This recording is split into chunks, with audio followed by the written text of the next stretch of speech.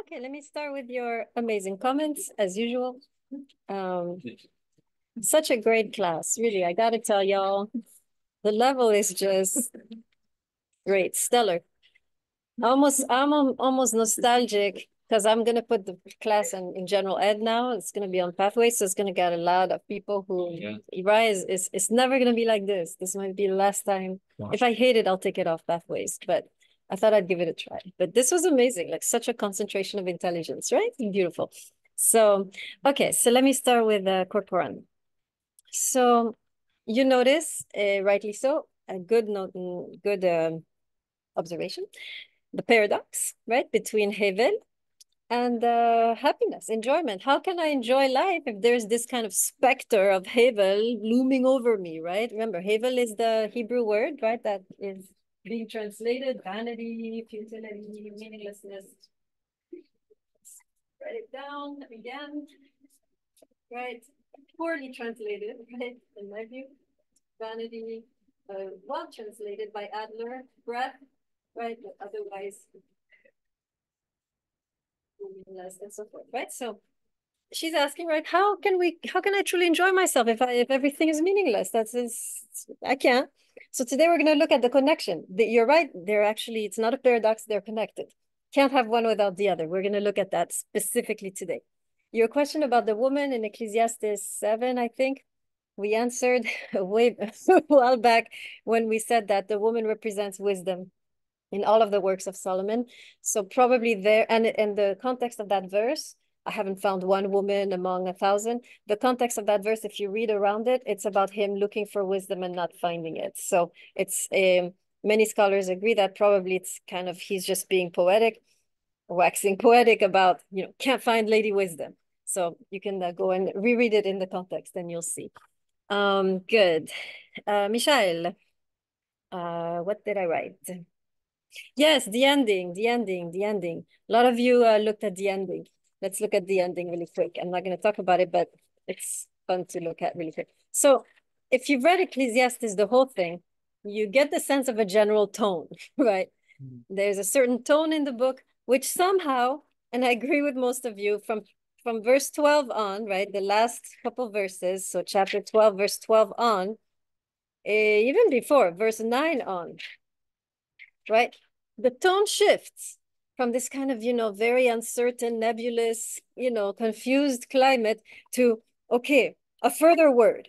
And then it's all like very like, tack, boot campish, right? Like here's the clear message now, So many scholars have noticed this, the change of tone, and also the fact that the book itself, the poetic part ends, right, with, where does it end? Right before, if you look at verse 8 of chapter 12, you have the last vanity of vanities, right? And this is kind of the whole, is framing, right? He began like that, he closes with that. You sense that the discourse of the Kohelet is finished, and then it looks like somebody pops in, right? Maybe it looks like a different author, and possibly is, right? Another word, because Kohelet was a sage, talking about Kohelet now. He continued to instruct people, he listened, blah, blah, blah. And then now, here is the end of the sum of the matter. Fear God, observe his commandments, blah, blah, blah. And that's the ending, right? Okay, so what can we make? So clearly, I'm going to go with the idea that we can do both. We can say it's Solomon adding this kind of little postscript, playfully, I would say, because not in the style of Solomon at all, right? Or we can say it's a later author. Doesn't matter. Why is this ending there? What's the purpose of this ending? How are we supposed to understand this? Why do you think it's been added there? Yeah. Like I kind of feel like the whole text is inviting people to question like what the meaning of life is and if it matters whether or not like whether they observe God's commandments. The ending is just like despite everything that was just said, like don't forget to the Jews what you're here for. Yes. Just in case you got confused, right, as you were reading this, just in case you got lost along the way here, at least remember this and you'll be fine, right? So for me, it sounds kind of like that, right? It's like, okay, just in case we've wandered very far, just in case we lost you there, just in case you drowned, right, into the confusion of Kohelet, here, here's a raft. Here's what do you call these circular things you throw to people who are drowning? Life preserver. Here's a life preserver, right? So I see it like that, right? You want to say something? Yes, go ahead. I think much like the ending of Job, I think people are cowards and they don't like bad endings. Yeah, they no, something at the end and say, okay, yeah, I know you read this entire depressing paper and you don't really want to be that way, so I'll change it all the way at the end so you have a happy ending. Exactly, that's what it looks like. Although he's not contradicting, right? I want you to notice he's not contradicting. There is really they're not contradictory texts, but the tonality is very different. So I just wanted to say that this could be either Ecclesiastes playfully giving a kind of, traditional ending, or somebody else. I don't like this idea of, later scribes or whatever. It's always the cowardly way out. I can see Ecclesiastes himself penning that, and, with a smile, a little ironic smile, here, just in case, let me kosherize my book, or, let me give it a stamp of, kosher, so that people will still read. So yeah, just wanted to bring that up a little bit. It's an interesting ending, and not so contradictory, actually. When you really, we're going to look at the text today, and we'll see that there's not too much of a contradiction. So good observation. Epstein, I think you found the heart of what we're going to do today. Ecclesiastes 2 verse 25. Very good. You sensed where the shift occurs. So I'm going to come back to that. Well done. Davidov, I liked your question about are there connections between Eastern thought and Ecclesiastes? Certainly, actually, because remember, Ecclesiastes, the empire of Solomon, so even historically stretched all the way to India, right? We know there were trade routes. We know there was trade going on between the Far East and the kingdom of Solomon. So, and certainly there would have been also intellectual influences. I see a lot of connections between this and Buddhism, like you said, and we can point them out. I mean, we can point them out at the end, but actually, let's wait till the end, because when we've done the chapter today, you'll see very clearly. So yes, very good observation, which works even historically, and even in the text, you can find connections. That was nice. Yes, Kaplan at the ending. I just covered that.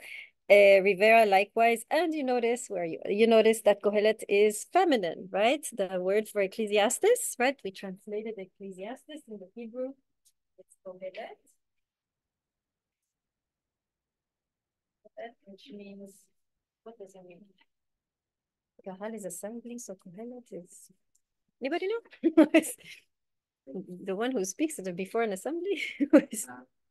To assemble, come to do this. I know, Kahal is to assemble, so the assembler is the one who assembles? One who assembles. Okay.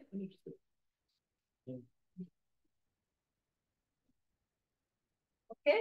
It's interesting. The one who gathers, the one who assembles, feminine. I mean, we can do something with that. It can become, you can do a little midrash, right? About this being a mother's house text, right? It's about gathering people. So we could go there a little bit too. Nice, good.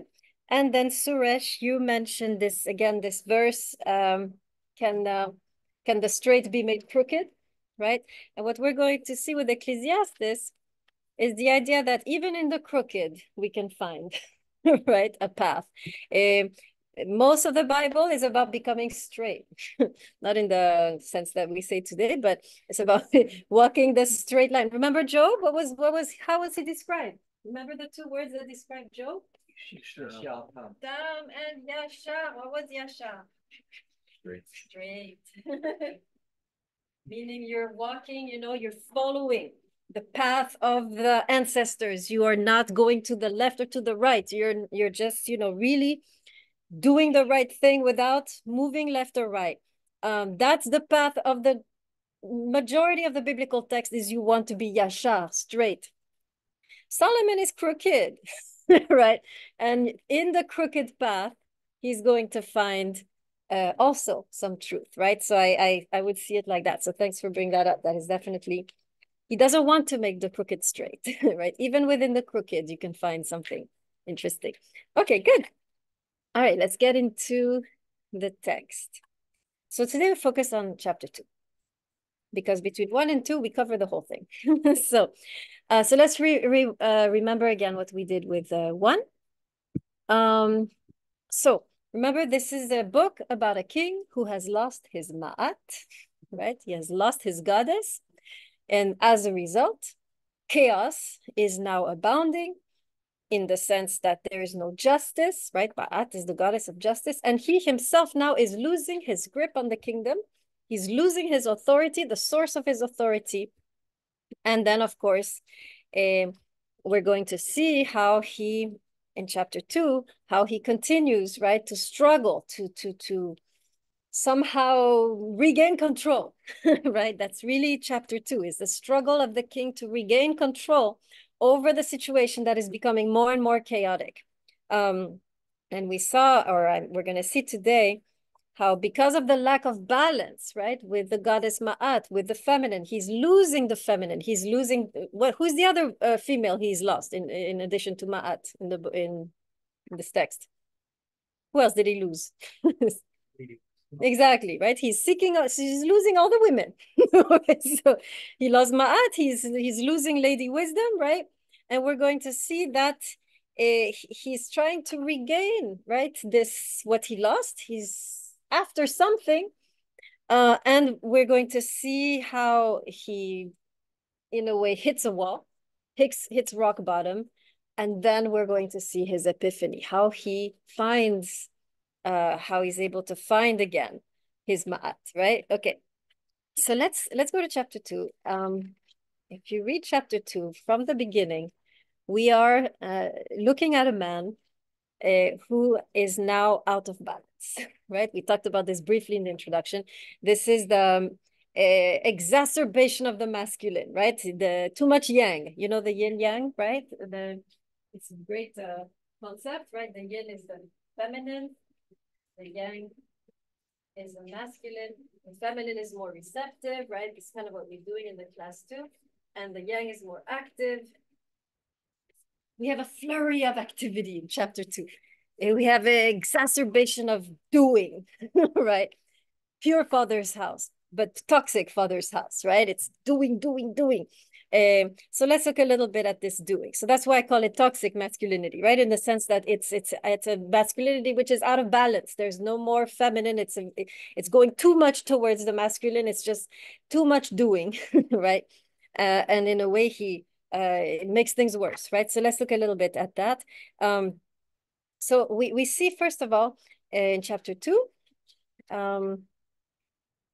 which I feel like starts earlier, but I feel like chapter 1, verse 12 is already the beginning of this quest, right? I mean, let's go there. Chapter 1, verse 12 is really when we switch from a new idea. I, Kohelet, was king in Jerusalem over Israel. I set my mind to study, to probe wisdom. So first quest, set my mind to study, right? Activity. I'm going to do this. I'm going to conquer this, right? And then he continues, an unhappy business, but that which God gave men to be concerned with. And then he says, I observed, right, all the happenings, but we talked about this last time. And then we have the twisted thing. And then he said, I here have grown richer, wiser. So now we're moving from wisdom to wealth, to the success story of Solomon, right? And this is continuing chapter 2, verse 1. After this notion of wealth, which we'll come back to in a bit, pleasure. Now he's seeking pleasure actively. Come, I will treat you to merriment, taste mirth. And he's, just really actively seeking pleasure. I venture to tempt my flesh with wine and grasp folly. I multiplied my possessions. So he's moving now into another aspect, which is work, right? So notice the 3 things that he's after: wisdom, pleasure, work. Where did we see these 3? Where did we see these 3 all together? Wisdom, pleasure in the sense of eating, drinking, and work. Where are all these 3 activities found together? Wisdom, work, eating, drinking. Wisdom, work in the Inanna story? Weaving. Oh, the brother is working. She puts him to work. Yes, that's true. And the pleasure also. But even in the biblical text, we study the story together, where you have wisdom, quest for wisdom, you have the quest for pleasure, something tasting good. Yes, right. The creation story. Remember, right? Genesis 3. She sees the tree and sees that it is what? How did she put it? We're getting there. Let's see what she saw. Anybody remember this by memory? Where is it? Chapter 3. Let's look at her. When she's looking at that tree. Help me find it. Boom, boom, boom. Okay, she saw that the tree was good for eating, a delight to the eyes. I'm in chapter 3, verse 6. And that the tree was desirable as a source for wisdom. So we have, right, Genesis 3, we have the desirable, right? Good to eat, right? We have the notion of wisdom. Where do we have work in Genesis? In those stories, yeah. We have God's work. The point is that she didn't deserve that. Right. But also, who else is working in the garden? Yeah, they're both supposed to work the land, right? They're supposed to. So the garden is a place of work also, not just pleasure, not just with. So you see how in their allusions, Ecclesiastes, when he's writing, he has in the back of his mind, we know already, Genesis 1 until 3, 1 to 3. He has it in the back of his mind. So when he's over here seeking pleasure, seeking to, success through work, seeking wisdom, what is he seeking? Actually. Life. Is it life? Almost. What is he seeking? Creation. God. I would say, or I would say Eden, right? He's seeking Eden. He's trying to go back to that which we lost. He's trying to grasp something which has been forbidden, right? Remember, Solomon is all about entering forbidden places. The Garden of Eden, how do we know it's forbidden? Who forbade? How? What happened? How? What did he do? Don't do it. Now, after they were expelled, what did he place at the entrance of Oh, exactly, right? It's forbidden. Of course, Solomon wants to go there. And so this is really him trying to get back into Eden, to find that original bliss that the humanity has lost. And he's trying so actively, so with so much effort, trying to find it. I mean, look at this. Go to lost it now. Go to Ecclesiastes 2, which I'm going to take 3 hours to find now. Because, yeah, here we are. Go back to Ecclesiastes 2, right? I'm on verse 4. I multiplied my possessions. I built houses. I planted vineyards. I laid out gardens. I planted every kind of fruit tree. Are you seeing the semantic field of creation, right? It constructed pools of water to irrigate. I bought male and female slaves. I acquired stewards. I acquired cattle, herds, flocks, blah, blah, blah. Amassed silver, gold. Look at all he's doing to get back into Eden. And then the conclusion, of course. And oh, verse 11. It was all futile and pursuit of wind, right? So that's what I want you to see, right? Read between the lines. When you're reading this beginning of chapter 2, it has a semantic field. We call that a semantic field. It's a language, same concepts of creation story, right? You see references upon references to Genesis 1 and 2. So you know what's happening. There is more than a man trying to build himself. It's a man trying to penetrate back into the forbidden Garden of Eden, right? Some sages tried to go back there too. What happened to them? 4 sages, you know the story. 4 sages tried to go back. crazy. One went crazy. And one became apostate. Forgot what other. Crazy apostate, or one died. One died. And the last one? Walked out on supposedly okay. Made it. Right? Rabbi Akiva, very famous rabbi, he made it. But 3 out of the 4 companions who tried to penetrate back into Eden, like Solomon is doing that, lost their mind, died, lost their faith, right? It's a very dangerous task which Solomon is trying to do, right? And he fails. Right? We see that. So make sure you write this down, right? This is about going back to Eden, finding the original bliss of life. He's trying to make it happen, to seek it, he's trying to force his way back into Eden, and he fails lamentably. Let's remind ourselves, let's look at the Hevel one more time. In this passage, by the way, Havel is mentioned. Anybody counted them? How many Havels we have in chapter 2? Guess. It's such an easy number.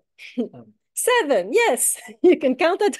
I'll give you of course, I'll give you the references. Chapter 2, verse 1, verse 11, verse 15, verse 17, verse 21, verse 23, and verse 26. Havel, right? Now guess, it echoes another passage where you have 7 times another word that is used, which is the antithesis of Havel. What is the antithesis of Havel? Good. Yes, thank you. You guys are getting it. Good in the creation stories, how many times? Wild guess. 7. Yes. Genesis 1, verse 3, verse 9, verse 12, verse 18, 21, 25, 31, right? So we have again, right? He's writing this passage with in mind the creation story, right? And he's you can see how he's struggling to get back into Eden. It's Haven. Yes. To the what? Yeah. Tell me how. Kind of Yes. He tries to go into the garden, get the thing of immortality. Yeah, definitely. Yeah, of course. Yeah. This whole idea of trying to nice. Okay. I like that. Yes, write this down. Gilgamesh, whom we met earlier, right? The kind of barbaric lover of Inanna. Also, there, if you read the Epic of Gilgamesh, which you all should, it's not long. He also tried to penetrate into the forbidden garden in order to get, what was it, the flower or plant of immortality? Yeah. And then, of course, who did he lose the plant to? It's funny. A snake, right? A snake comes and same kind of story, right? We are in the same era, same time span, right? Very nice. Yes, good point. So yes, King Solomon is a nice, I can see nice connections with Gilgamesh. This is interesting. Gilgamesh built the first city. He was the first hero of the Sumerian culture. And Solomon, in a way, is mirroring this kind of very manly, and Gilgamesh is very kind of very macho, right? Gilgamesh is somebody who in the end despises Inanna, right? She tried to seduce him one more time, and he just in the Epic of Gilgamesh, he sends her, packing. Yes. There's also a kind of thing that I wrote about at one point in Gilgamesh, where in the story of Gilgamesh, there's also Enkidu, and Enkidu has also this kind of crisis moment where he realizes he's dying, and he made a door at one point in the story, and then he sees this door after he's kind of cursed with dying or like disease, and he gets really mad that the door is going to outlast him, even though he made the door for his own use. The door. You mean a door? Like just a regular door, just a door that he made. I made a door, like a door. Yeah, Okay. out of like a really fancy tree. Oh, I okay, forgot why okay. the tree was important. Interesting. And he gets missed really that part, mad yeah. and he breaks the door off its hinges and it's rage, and like that kind of Solomon's whole thing. Like I don't like how my other generations are going to enjoy the things that I've made. Yes. Nice. Yes. Very good. Very good. I like the connections you guys are making. Very good. Okay. So we're at this point right now where he has hit rock bottom, right? And the Hevel, remember, let's remind ourselves the meaning of that, right? This is Hevel it does not mean vanity. It does not mean meaningless. In literal translation, breath, not the in-breath, the powerful breath, which is normally called Ruah, right? Which is the powerful breath of life. This is not what we mean, right? No, which is breath of life. But Hevel is just the expiration, right? Breath, like something you blow, right? Something that when you breathe out, it's an exhalation, right? You breathe in, you possess the breath, and then the breath goes, right? So the connotation of Hevel, let's remind ourselves, is the fact that it is something I cannot contain. It is something I can't keep. I can't possess. You cannot possess your breath. Your breath constantly escaping you, right? You try, and then it goes, right? That's the idea. So the meaning of Hevel, I think the best way to understand it is to understand it as the sense of something slipping through your fingers, right? That is what King Solomon is realizing. I tried to achieve this, but it slipped through my fingers. Hevel, right? That's what he means. Now, it's interesting. He hits rock bottom, and then there's a powerful turning point. And I want us to go there, and Epstein already found it. Very good. Chapter 2, verse 25. Chapter 2, actually, verse 24. Right? Now, we're going to analyze this closely. If you have the Hebrew, it's even better. because going to be very interesting. Chapter 24, there's a number of shifts. I'm going to read it in English. So all of a sudden in chapter 24, the translation sucks because it misses the appearance of the word tov. Boom, out of the blue. Good, right? All of a sudden, you have heaven, and all of a sudden, tov, right? Which is from where? Where do we have this? Everywhere? Yes. Genesis 1, okay? So all of a sudden he says, right, Ein tov, in verse 24, there's nothing better, that's the translation, or there's nothing as good as, right? There's no good as, right? Something like that. As there's nothing as good as a man to eat or drink and afford himself enjoyment. And even that I noted comes from the hand of God. For he who eats and enjoys but myself, for to the man who pleases him, he has given wisdom. And to him who displeases him, he has given the urge, and so forth. Okay, so we have several things happening here. We have a shift. Solomon, in a way, is shifting his positioning is shifting from Hevel to Tov. Can you tell me why all of a sudden now he's able to see the Tov of life and appreciate it in spite or maybe because of the Hevel? Well, look at that. What's the shift? Yes. This is Ein Tov. Yes, Ein Tov. Yeah, but it's an expression to mean there's nothing as good as this, right? It's not that he's saying it's not good. He's not saying it's not good to enjoy. He's saying there's nothing as good as enjoying. You see what I'm saying? No? What do your translation? You don't agree with the translation? Does anyone have a different translation? No. What? The Benton friend is preface of there's no good in a man. Mm-hmm. And drink. Yeah, there's no good in a man who eats and drinks. Yeah. Okay, so I'm gonna have to go back on that. I have a feeling it means that, but I have to go back to that. Our translation says there's nothing better for a man. Yeah, that's what I have too, right? All the Yeah. translations are unanimous. The translation also, nobody agrees with the translation, that's fine, but but I can go and investigate the Hebrew. I can do that. So hold that thought, right? Yeah.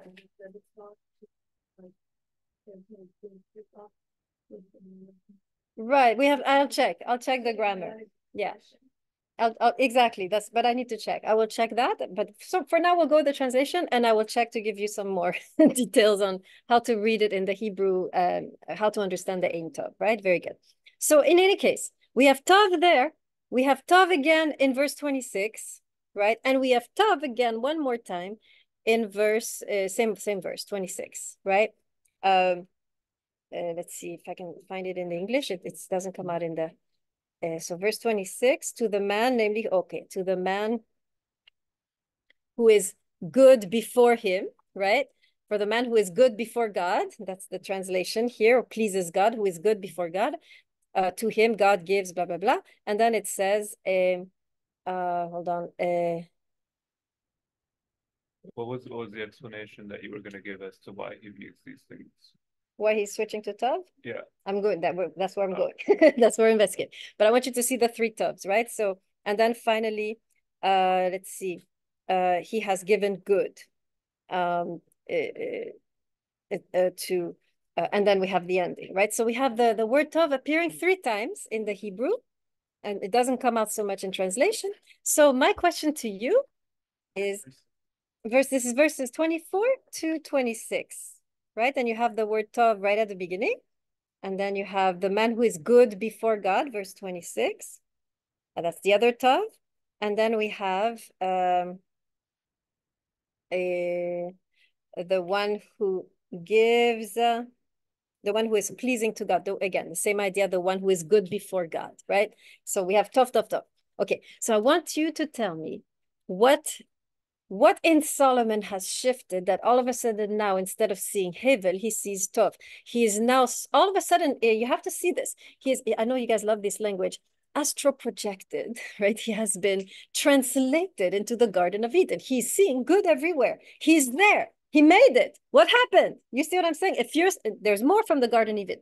There's the repetition of give 3 times. Let me give it. And the give, of course, is keyword in Genesis 1, where God gives to Adam and Eve. He gives to them the fruit to eat and so forth, right? So give, Natan, let's have another keyword, right? Which is found still here. It's like a detective story. to give. So the word give, natan, is a key word also in the Genesis 1, where God gives, right? He's giving Adam and Eve the fruits and the grasses to eat. And you find this here 3 times. Let me tell you where. You see it very well in the English, actually. Let's see, where's the first one? Okay. Verse 26, they're all in verse 26. To the man who pleases God, he has given wisdom. To the one who displeases, he has given the urge. And finally,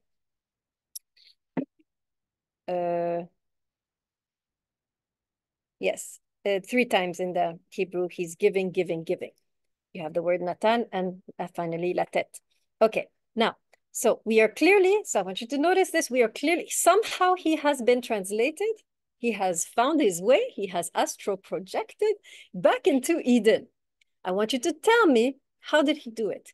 What is the shift here in his positioning that would have brought him from before, where he's trying to find, building, amassing, doing this, doing that, and all of a sudden, here he is. What's the difference? Can you see it between this section?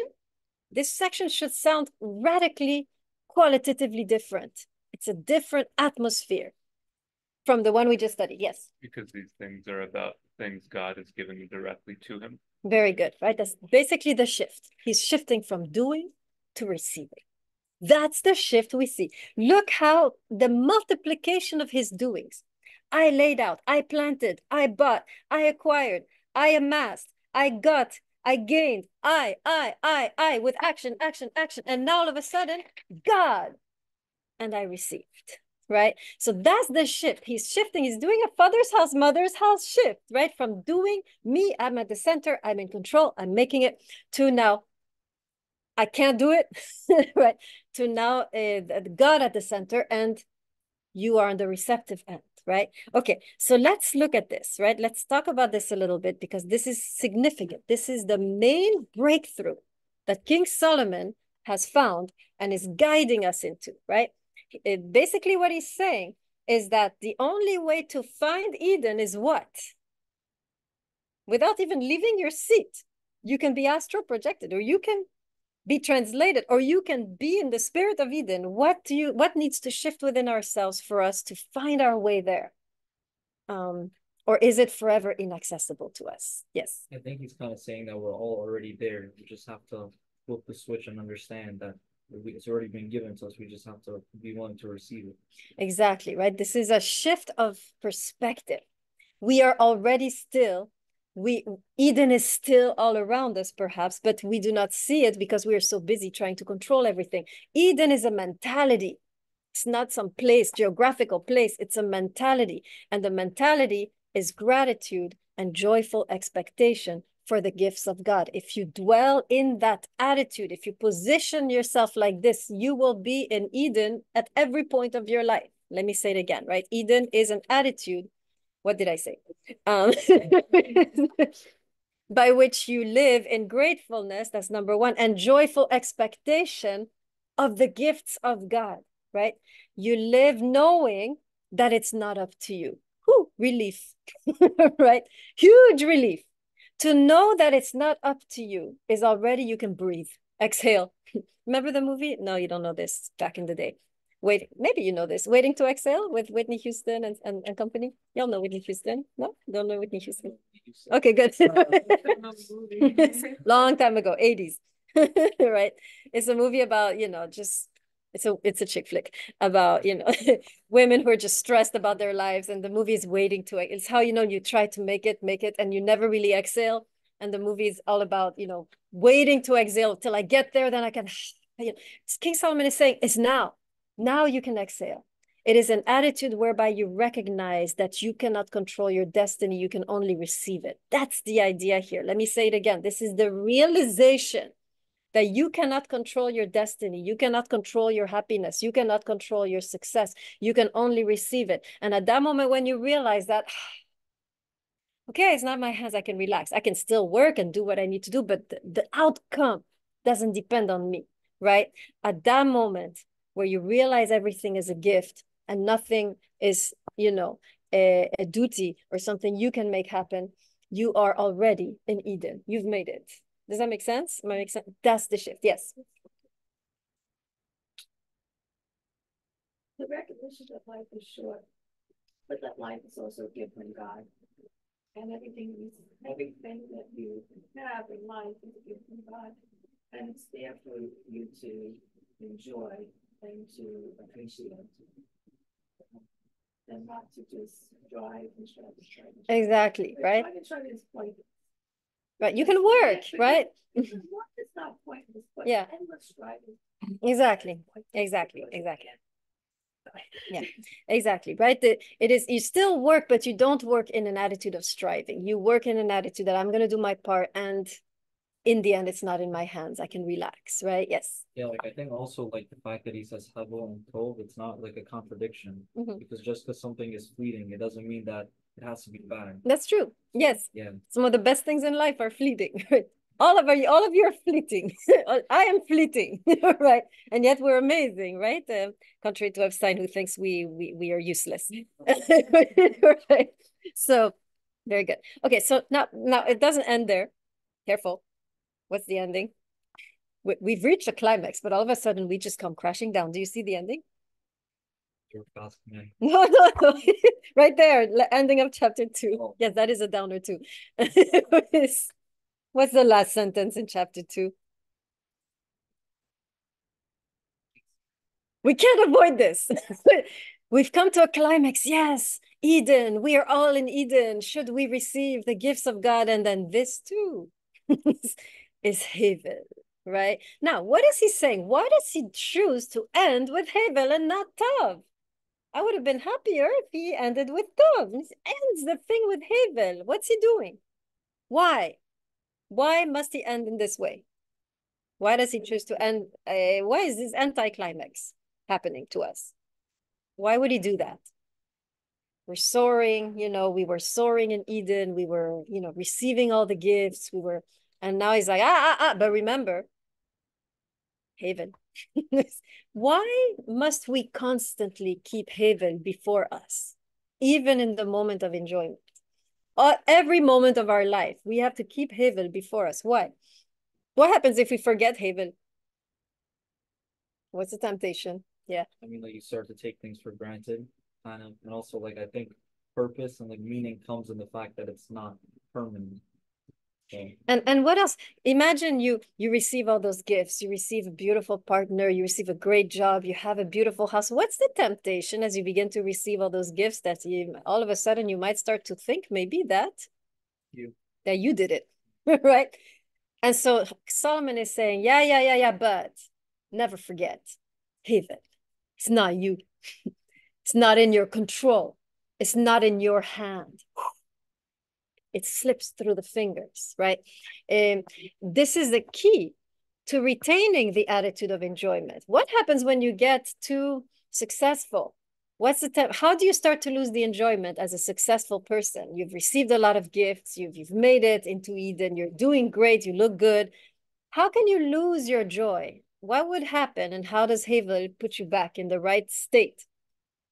So you said take it for granted, but how's another way? You got a nice house, you got a nice spouse, you have a good job. Yeah. Because when you think of your possessions as if they're not really your own, you don't really feel sad when you could lose them. Exactly, right? It keeps you in a state of freedom, right? Because in a way you realize none of this, right?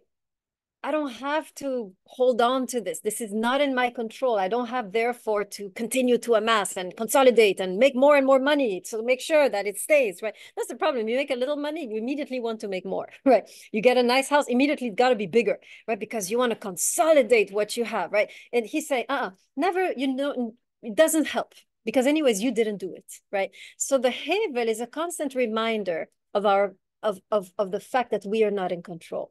And to be constantly reminded that we are not in control, two things happen. Number one, we relax. Number two, we are able to receive. That's why we ought to constantly remember we are not in control. Anytime you start to get too ambitious, right? Or stressed about consolidating your possessions, hey, it's not in my hands, right? It doesn't come from me anyways. I can relax.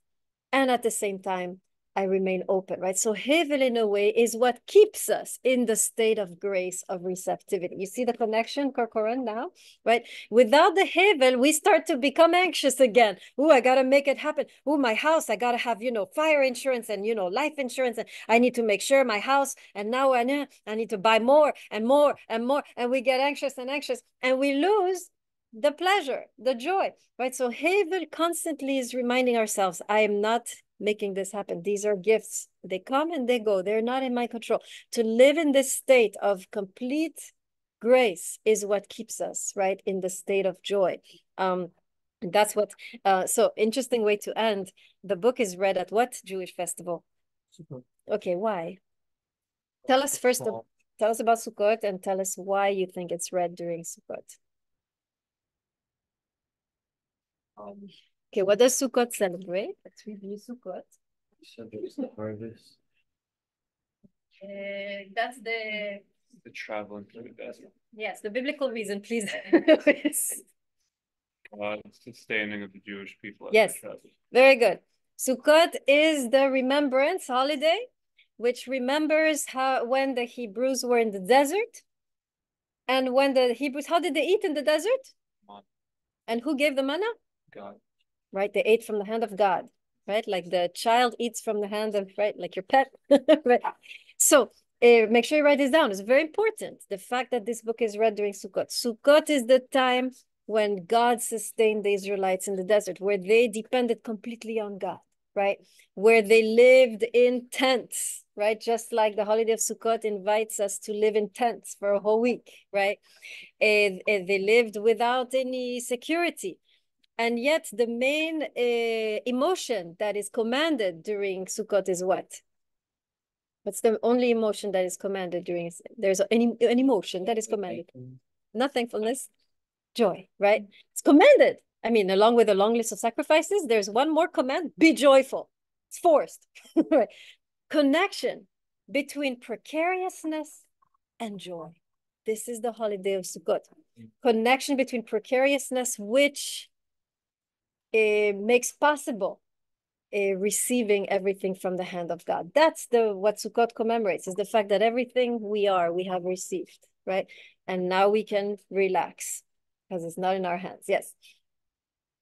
If you build the sukkah, which is a flimsy structure to put your meals in and sleep in,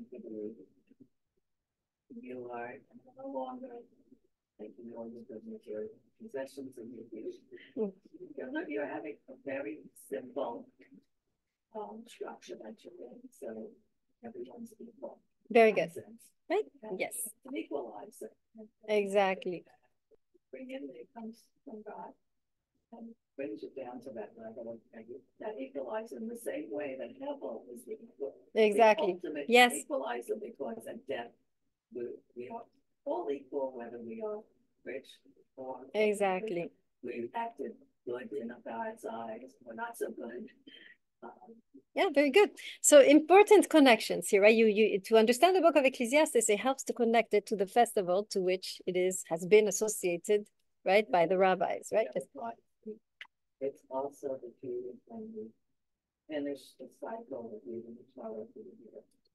So that we go back, we open up. A new beginning, right?